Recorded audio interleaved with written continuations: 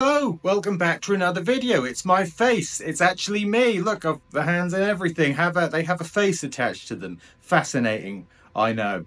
So, what have I making a video for my so special to have my face involved in it? Well, actually, I just fancy doing something a bit different, though the microphone quality might be a little bit less good because I'm doing this for a phone at the moment. So, apologies for that.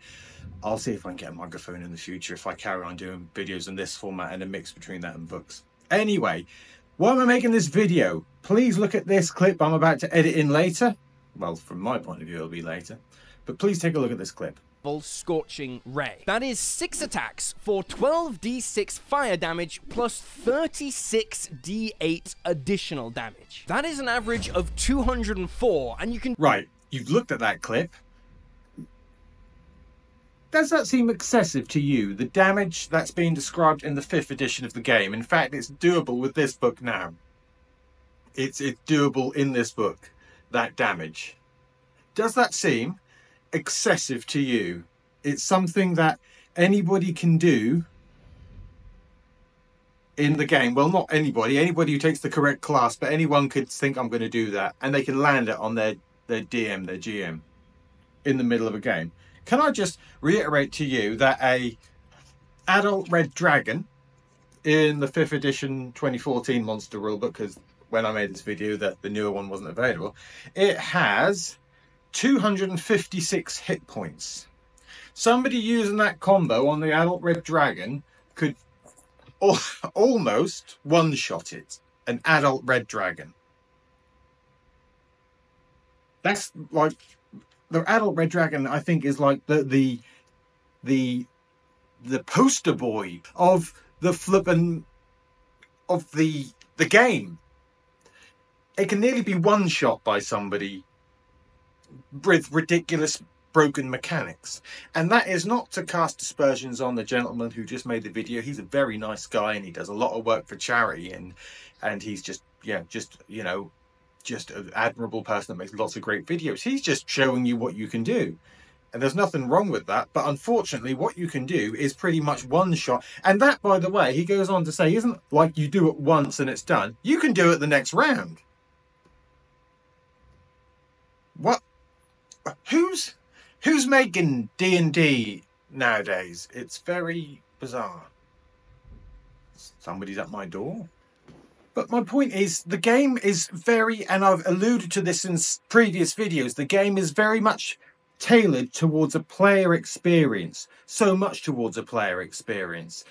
And that's good in that it gives your players options, as I've said before, much more options than what you'd get, for example, in this book or any other OSR book. A lot of OSR books do not give you options, whereas 5th edition does give you options, or 5th edition 2024 gives you options, but it gives you stupid options, which could... Imagine you've made a big bad end guy, and somebody comes along and says, there you go, there's 210 damage in one round, and I've got another 210 coming the next. Is that not a little bit silly? I mean, I believe Tiamat, the goddess of chromatic dragons, has about 600 and something hit points. Well, you could whittle down... You've nearly half Tiamat's health. We're more than half Tiamat. 2/3, roughly, of Tiamat's health in 2 rounds. That dramatic boss fight is anticlimactic. The damage is too much. However, therein lies another problem with 5th edition. Tiamat's got 650 health. The adult red dragon had 260 or so, a lot more, whatever it is I said a little while ago. They had quite a lot of health. If you come back to a game like, and this is the old school Essentials, and I'm annoyed, look at this, my cat plucked it. Anyway, so the old school Essentials, looking at dragons here, they have around about 45 hit points each. A very powerful one, the multi-chromatic dragon, which is pretty much Tiamat, has 72 hit points in old school Essentials. Now, the damage is slightly less on certain aspects, but it isn't on all aspects of old school D&D, and you can still do chonky damage. And combat in old school D&D is much quicker. You're not sat there for rounds and rounds, doing either stupid damage and one shot in whatever the DM brings you, but even if you're not doing that, you're killing the enemies within a few rounds of combat. The combat's deadly, your choices are meaningful, and it's great, and you're not doing silly combos like 200 and something damage. And there's many more combos. Might I just say, that was a ridiculous extreme example, but go looking for combos that you can do in 5th edition and ways that could really derail a game. They're out there. They're really out there, and they're not fun to DM for at all. I can't see how any of that would be fun for me to DM in a 5th edition game. It just wreck it. It's silly. Why would you want that in the game other than to... I mean, it's funny if you're a player, you're like, whoa, look at this. Oh, what are you going to do? But who does it help? What story purpose does it help? It doesn't.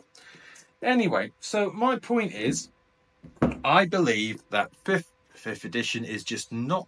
It's not as fun to run.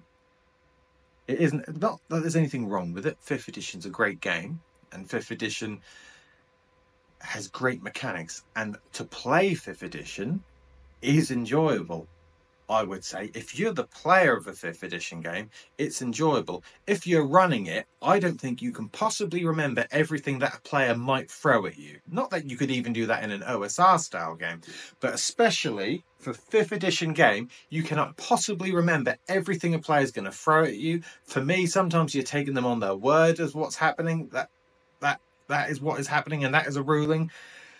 For this, or any other game like it, other games exist, basic fantasy, brilliant ones to get into, so much more simple, lower damage but lower hit points all around, combat's quicker, rulings are easier, so much easier to go by, so much better. And if you're looking for something like that, might I suggest Blood and Treasure, which I'm going to do a review of at some point soon, which is a great mixture of old school, but it has things like feats and maybe skills if you want to involve them new school, but then it has the old school vibe, but with the twist of the new school, because it's got those it's got skill checks and ability bonuses it uses them, but you don't have to use them. You can do old school ways. It really is a build your own game, which is right in the middle of 1st edition, 2nd edition, 3.5 and 5th. Really, it's a mismatch. And that's something I'm going to talk about later. But anyway, do you think there are absolutely ridiculous combos out there? I think there are absolutely silly ones. And I've just used one example. Please tell me if you think that or what silly combos you've seen in your game.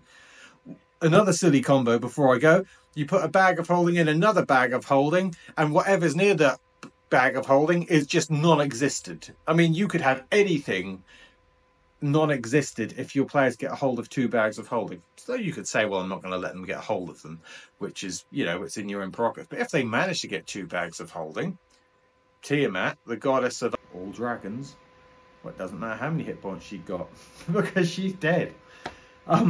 Anyway, that was my video just about how silly I find Dungeons & Dragons 5th edition sometimes, and what you can do with it. But it's brilliant to play. Anyway, you take care. Bye-bye.